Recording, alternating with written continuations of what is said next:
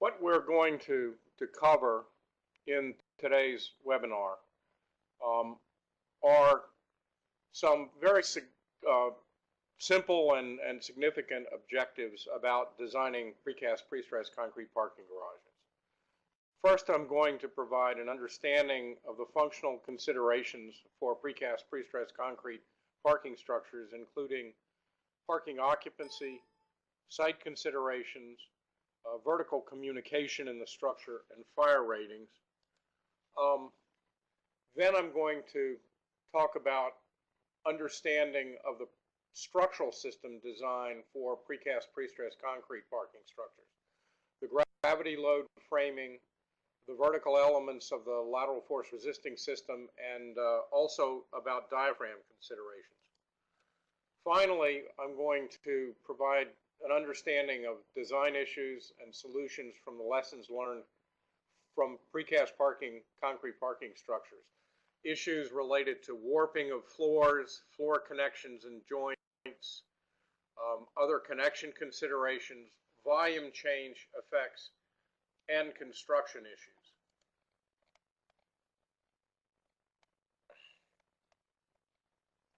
My presentation is made from my personal perspective of designing precast and prestressed concrete parking garages for over 35 years.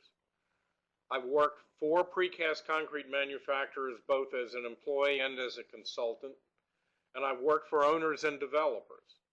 I want to describe parking garage design to meet the needs of owners, users, and manufacturers all together in hopefully an optimum way.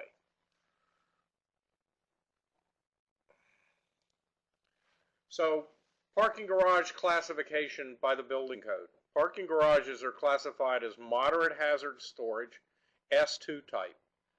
IBC section 406, motor vehicle related occupancies, covers the very specifics of parking garage design. Garages are further classified in that section as either open under section 406.3 or enclosed, which is section 406.4. Parking garage occupancy dictates a lot of decisions that are made about the functional layout and the level of service. The uses of a garage determine features and the requirements of the garage because of the expectations of the users that are using the garage to store their vehicles. Design for a level of service might be applied to those expectations. Retail destinations require a high level of safety, security, and attractiveness of wayfinding because the ultimate destination is trying to be attractive in order to draw the users in and to provide that facility. Garages for office buildings which have regular and repetitive use, may be appropriately have a lower level of service because their use is customary for the people who are using them daily, going to the same location, routine, they don't have to search things out, and they're going to live with perhaps what would otherwise be considered a little bit less convenience.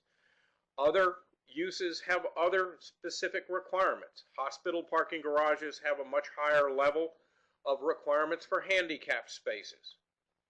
College, university type support parking structures have to consider all of the students getting out of class at the same time, and there's a higher need for getting vehicles in large volumes in and out of a parking garage essentially at the same time. These are all things that need to be considered during the development of the layout and the structure for parking. Now, parking occupancy also may involve mixed use facilities.